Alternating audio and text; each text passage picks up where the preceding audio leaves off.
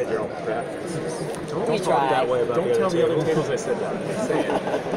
You say that to every table. All the tables. I have not said that to the other tables. I can vouch for that. We all believe. I would love to throw them under the bus. I know. And you might. Give me a chance. Give me a chance to throw them under the bus. Brendan, I got a question for you. Sure. I was a huge Middleman fan. Oh, yeah? The tick reminds me a lot of the tone of the show. Yeah, me too. Do you see similarities as well? Is it something that you brought your experience from Middleman? Yeah, I think now so. Now that you get to play this superhero. Yeah, I think I did, for sure. That was a really good little bit of sort of comedy superhero school for me to work with Javi and that whole cast, and then to come into this sort of prepared already. Yeah, I totally see. In fact, when I was trying to figure out how to talk about the show, particularly when it was done, and I was trying to explain it to people, I was saying, I can't think of anything that's on right now, tone-wise, live action, tone, that I can compare it to. And the only thing that I could compare it to was, whatever, 10 years ago, not 10, 8 years ago, was the Minimum.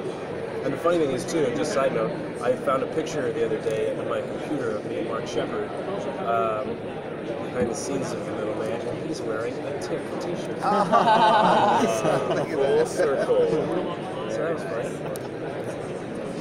How much do the costumes help bring you? Because you have the sort of traditional Superman type of hero and a more of the anti-hero type. Of course, the costumes, a lot of it reflect that. How much is that part of getting into character? They do a lot of the work for us. I was just talking about it before there, that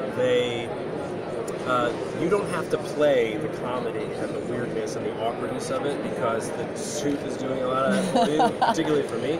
I am wearing underwear and a cape. But, so you don't have to play too hard. It does that for you. And I'm going to answer for Scott now, and I'm going to say that his suit actually helps him a lot, because it puts him in a really, really bad mood.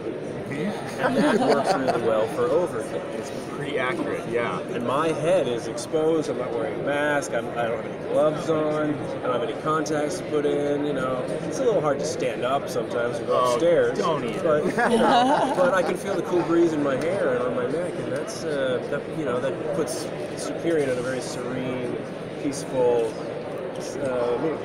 Yeah, he's right. I mean, my costume is pretty overwhelming in general. It's a lot of layers. It's a lot of people involved in just getting it on. Vest and shotgun shells, mask. And there's a balaclava that was a word I learned on the show, and the mask that goes over that. And it's just instant sweat, just immediate sweat.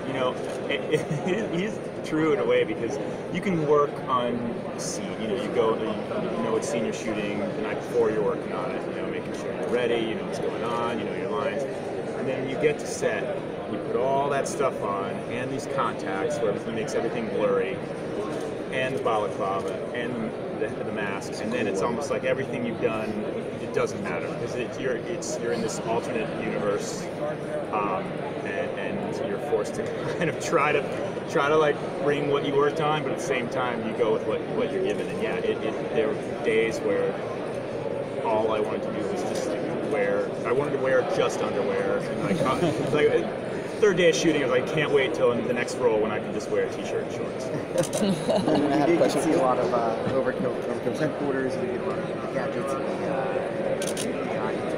Are we going to see some more of what we might see in there? Any more new gadgets? I will say you'll see some more some more Danger Boat. Trying to think as far as gadgets. I'm trying to wrap my head around what was already happened in the first 6 episodes for the next 6, and at the same time not spoil things. I will say yes, you'll see some more gadgets and some more Danger Boat. Danger Boat, because it becomes a very important character. Yeah, absolutely. Your power sets are amazing. Your power set is amazing. I love your power set. How far do you think they're going to push it this season? Like, how far are they going to push Superior's power set? And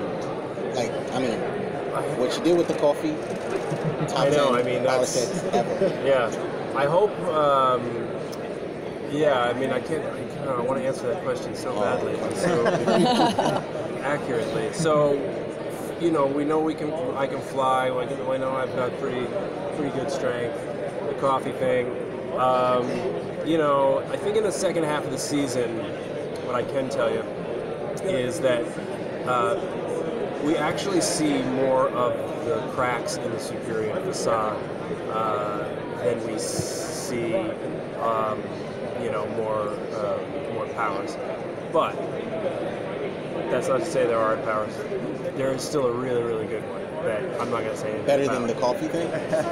It's up there. I think it's close. Okay. I think it's close. It's not that.